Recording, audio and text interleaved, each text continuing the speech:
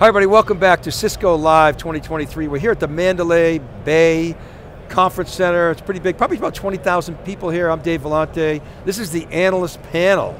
Myself, John Furrier, Zeus Kerravala is back, principal at ZK Research. Zeus and I dropped a breaking analysis last week entitled Cisco Needs to Simplify, Here's How.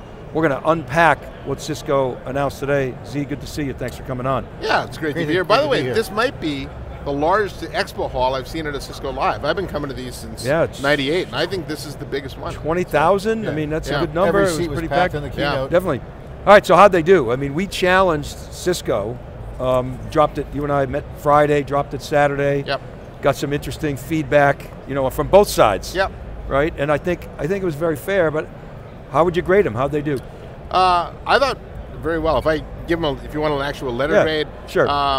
It'd probably be a B. Because a lot of it, while I think their vision, you know, is great. That's an A coming from you, man. Well, yes. Right, the tough professor. But no, explain, defend that. Because I think their vision's outstanding, right? They want to create these clouds for security, networking. They have one for Webex already, full stack observability. I believe they'll probably build one for sustainability sometime down the road.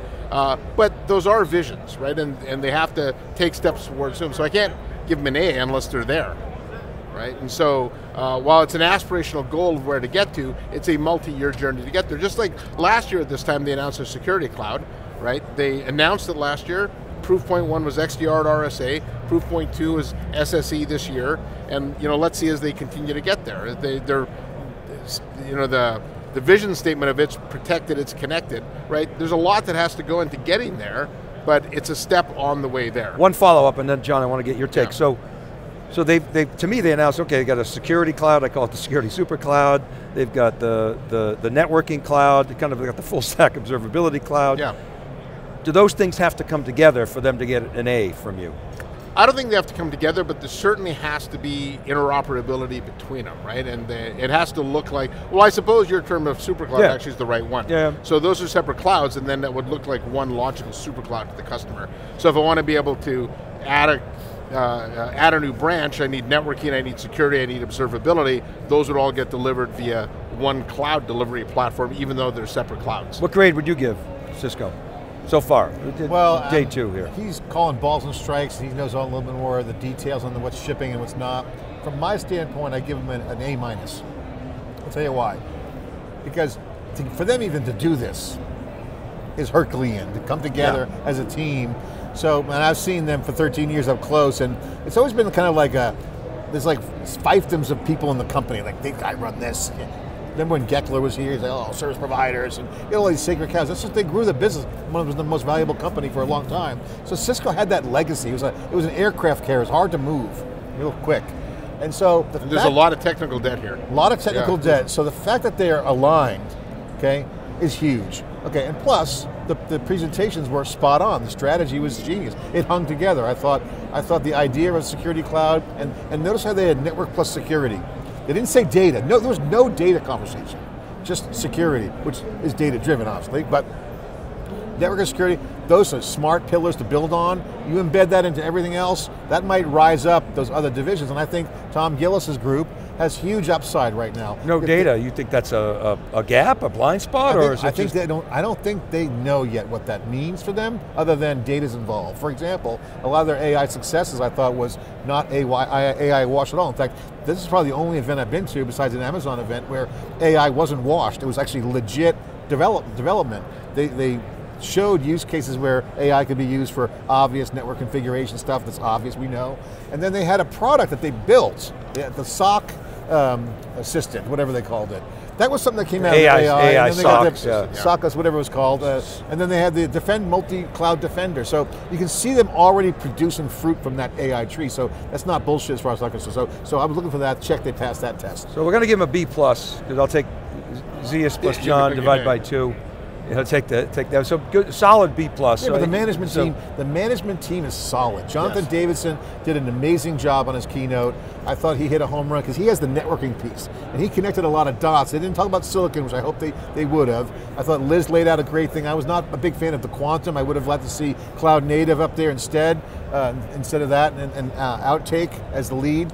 there. I think that's more important than quantum relative to the thing, but. I like quantum because of implications of security. I think that's a big implications there. So I want to come back to that, but a couple of standouts that you've talked about. Meraki and Thousand Eyes and Apti. Apti, you've always said, is sort of an underperforming asset. They could be doing much more with that. Meraki obviously is a key to the networking cloud, and then Thousand Eyes is threaded throughout. What's your take on those three assets? Well, I mean, Meraki, that may be, other than Catalyst, the best acquisition this company's ever made. It gave them the cloud platform. I think Meraki's core fundamental belief is easy use. Everything should be easy. In fact, I remember when they rolled out network assurance, they didn't charge for it because their philosophy is, why should we charge our customers to troubleshoot problems that we're having, right? And so, Meraki is... Mindset is awesome. Yeah, I love Meraki that way. Thousand Eyes is a great product, and in fact it was a very well-timed acquisition because they bought it right before the SD-WAN wave hit. And so it does internet troubleshooting, but that didn't really matter a decade ago because you didn't use the internet for corporate networks. Right. But today you do because of SD-WAN, and so they hit that inflection point nicely. I'd like to see them take Thousand Eyes and take those agents and deploy them everywhere. Put them on Juniper routers, put them on Arista switches, right? Make Thousand Eyes the de facto troubleshooting tool for the internet. I don't know if they'll do that, but at least... give it away. Yeah. Well, I wouldn't give it away. I'd license it. But I'd certainly make it available to That's everybody. an interesting, I mean, we've talked about sort of, Cisco on Cisco and using the Oracle analogy, right? What would Oracle do, right? They probably But wouldn't. Oracle's a lock-in, and I don't think Cisco wants to be a lock-in. Right. Yeah. So to your point, they're more likely to do something like that than say an Oracle. Yeah, but it's harder to do. Network traffic is hard.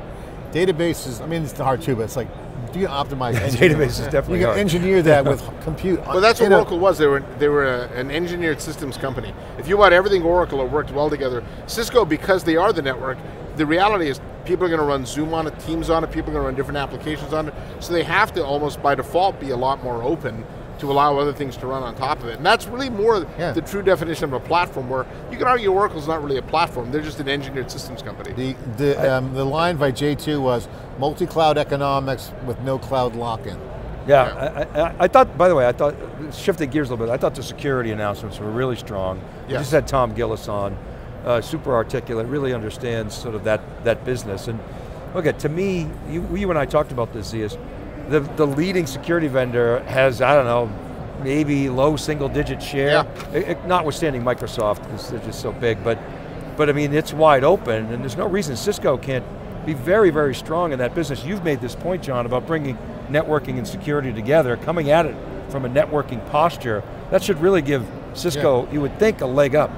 Yeah, and I told them that I think they have a path to $1 trillion valuation if they can lock in their install base with network and security and bring their install base like Microsoft did with 365, which is basically Office they threw in the cloud and called it cloud, and then everyone stayed with Microsoft. And why would you switch? So I think the switching costs of a customer with Cisco is really high, even though they might experience some stuff. So they have a good kind of lock-in, not technical lock-in, but they got a customer switching cost lock-in. The cost to switch is more than the cost of the alternative. It's the operational disconnect, the tearing down the networks. So I would definitely take that over, bulk up security, make collaboration follow security in terms of like the pecking order, because you can get faster revenue in security than collaboration. Well, we talked about this last week. Security is the single biggest needle moving opportunity for this company because they're a relative minority shareholder in a massive market, where networking is a massive market, but they're the majority shareholder, right? And so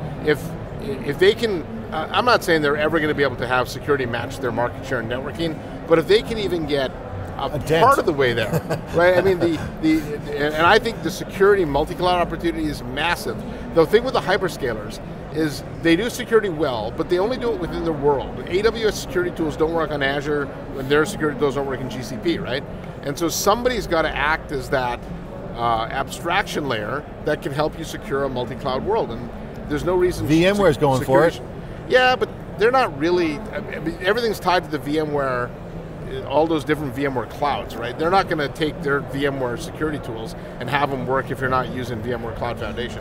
No, but they got 500,000 customers, and that's where their advantage is. But I want to go back to something you said, so the $1 trillion baby question. John and I've been sort of, are you a stock analyst now? Well, it's kind of pie in the sky, but I'm a polyglot analyst. But you think about the two companies that are poster children for complete turnarounds is Apple and Microsoft. Yes. Right, and so Cisco's a $200 billion market cap company, so we're talking about a 5X. What are the levers? You're talking about security. I think there's something under the covers with AI that somebody's going to invent something. Why not Cisco? Why?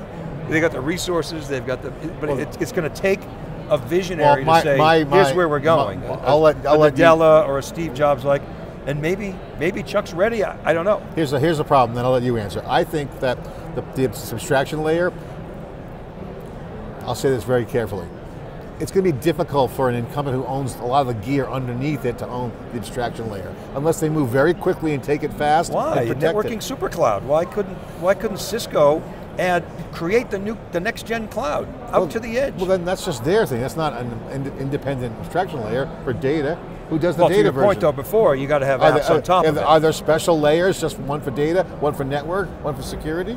Or is it one third-party new company that emerges and says, whoa, Cisco, you can't have it, VMware, you can't have it, whoever else incumbent, it's got to be something new and de facto. That's one scenario. Well, I do think it's going to fall into, security is going to be a big part of them growing their valuation. And I think there's a legitimacy to what Cisco's trying to do.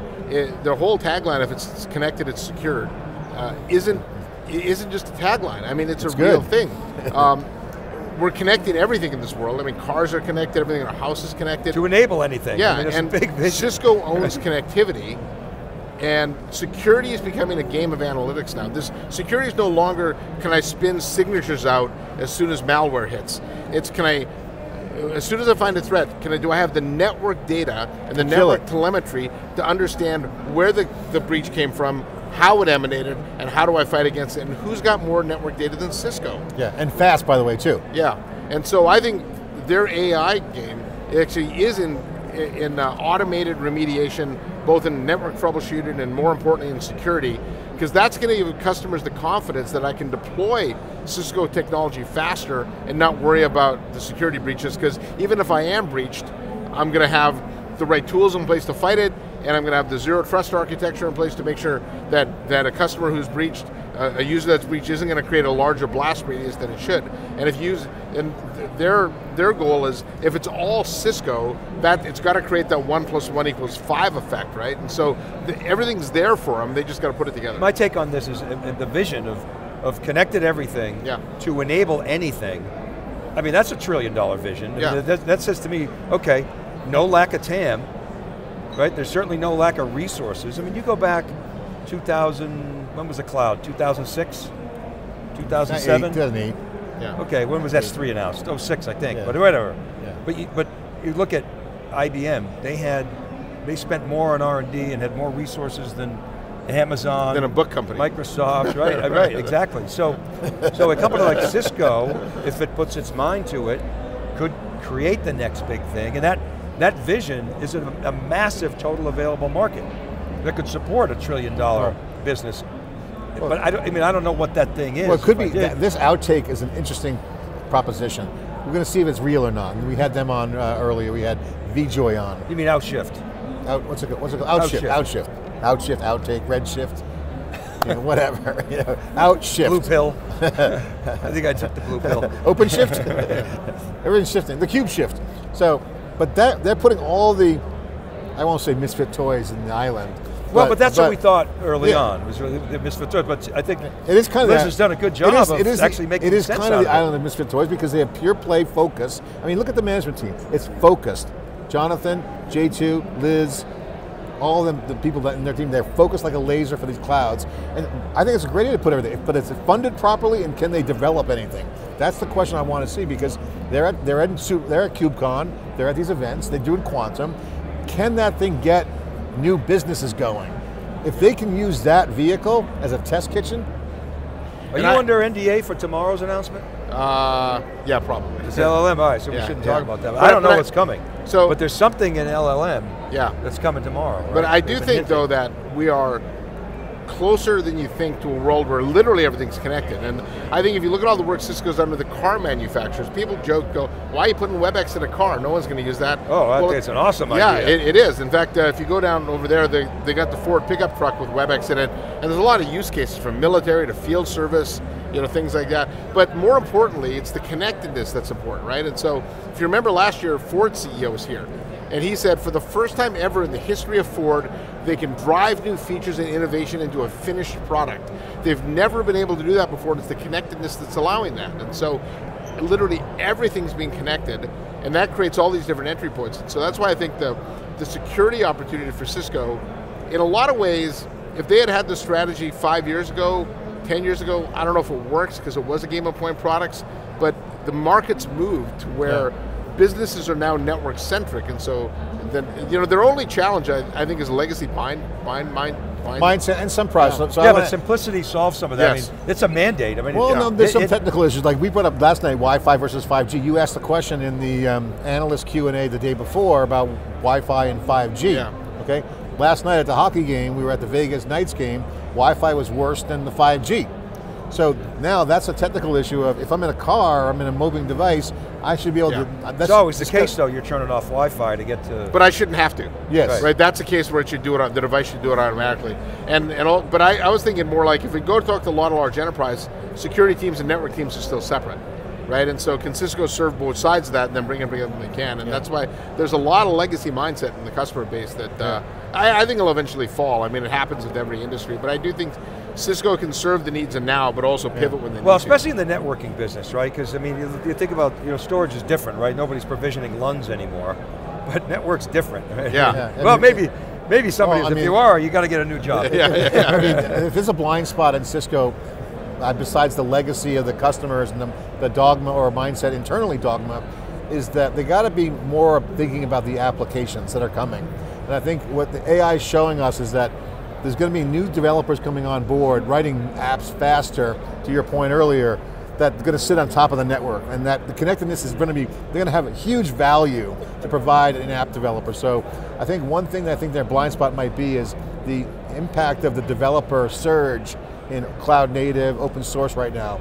And the stuff that we're looking at right now, it's faster than I've ever seen. And they're moving the market, they're moving trends. So they could have a product coming out and going to market that could be completely stunted at birth if they're not lined up with the developer community, because at the top of the stack, if they're not enabling the right features, that's what I think I'm sensing, that I don't think they're aware of that feature enough. Well, I'm starting to really buy into this notion of real-time data apps. Yeah. In other words, where you've got data-centric apps where the business logic is embedded in the data, not the reverse.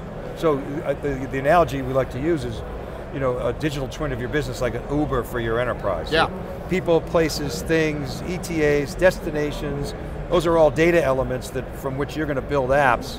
Uber built an app in real time, everything's coherent. That's the future, and that's going to be over a distributed network, which is going to presumably drive a ton of demand for the plumbing. Everything in this world is becoming more dynamic and more distributed, and that favors Cisco disproportionately, right? Yeah, but to John's point, will they, and do they even have to move up the stack to get to that $1 trillion baby? They're not talking about a $1 trillion baby, but that's sort of my pie in the sky. But a company like Cisco, you should see them return to the sort of prominence of, remember they used to be the most valuable company on the planet. Yeah, because of the network. And because of the network and the .com boom, and there's no reason they can't get back there, just like Apple got back there and just like Microsoft got back there. I think Zeus's argument about the connectivity is I think the most glaring, obvious thing that Cisco should be like. I mean, what's more important than network today? Nothing. Right? If you don't have connectivity, I don't care how good your iPhone is, it's a brick, right? So, and they are the connectivity company, so. It's funny, you said Warren Buffett, I was listening to him, he loves Apple because if you had two cars, you'd give up your second car before you give up your iPhone. But if that iPhone's not connected, like you said, you'd throw it away. Yeah. And pretty soon you won't give, your car's going to be connected all the time, right? So, it's Metcalfe's law. Right. All right, anything else you want to sort of lay on us for impressions of this week? No, I just think it's, this is probably the the management team, to your point, is outstanding here, and I think this is the first time in a long time, maybe back to the early 2000s, where the management team's actually all in sync and they all understand, you know, because back in the day when Cisco was a young company, everybody was focused on building the internet, right? Yeah, yes. And I think now, this whole management team understands it's this movement to these superclouds, if you want to call it that. Well, we do. Yeah, we do. that, you know, and the ability to leverage those to create more value from the overall Cisco platform.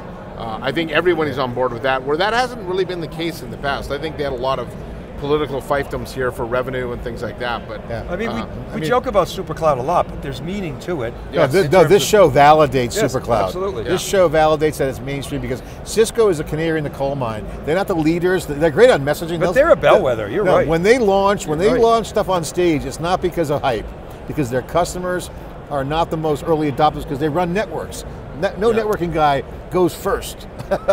You know, they're like locked in, they're operational. They're not going to like take a flyer on some... And one of the themes here too around multi-cloud was the reality is customers aren't ditching on-prem holistically for cloud. People have asked me, do I see a day where everything's in the public cloud? Maybe I'll be dead by the time that happens. It's a long way away. You know, we were at Dell Tech World, right? They sell a ton of servers. Cisco sells a ton of servers still, and it's because people need workloads. You put the workloads where it makes the most sense, right? And as long as the world remains that kind of complicated nature where I'm running some things at the edge, some things in the cloud, some things on-prem, right? That favors the more and more connectivity to tie those things together, and then you need to secure it. I think that's their insertion point. Yeah, I think the multi-cloud security piece will be massive for them. I think that's really their big opportunity. And they're not alone going after that, obviously. I mean, well, they can build on top of their network. It's hard if you don't own the network, though. That's the thing, right? You nailed it. There's not another network vendor. It's easier if you do own the network, yes. I guess. And there's not another network vendor that's got the security chops. And arguably, there's not a security vendor that's got the network chops, right? So. It's interesting. I mean, Chuck said it's a complicated world, to your point. Supply chains, war, data sovereignty, and AI just can make it more complicated, and so does Edge. Yeah. Last word, John. Dave, I want to ask you, you wrote the post, we got a lot of flack. On one hand, it was our audience thought we could be more critical you guys could be more critical of Cisco. On Cisco felt it was a little bit critical, although they proved you wrong or right, or whatever you want to look at it. I heard an analyst saying, I've been covering the cloud for 10 years. I mean, how long have we been covering private cloud? We've been doing private cloud since what private year? Cloud, hybrid cloud. Well, ever since they started calling it on-prem private cloud. True private hybrid cloud. I mean, what's your take? I mean, we've been there, done that. Your posts, you feel like you got it right? You guys got it right? I do. I think we let the data inform. It's not like we just threw out a bunch of opinions. First of all, Zeus has deep expertise and historical knowledge in this business. I've been around a long time.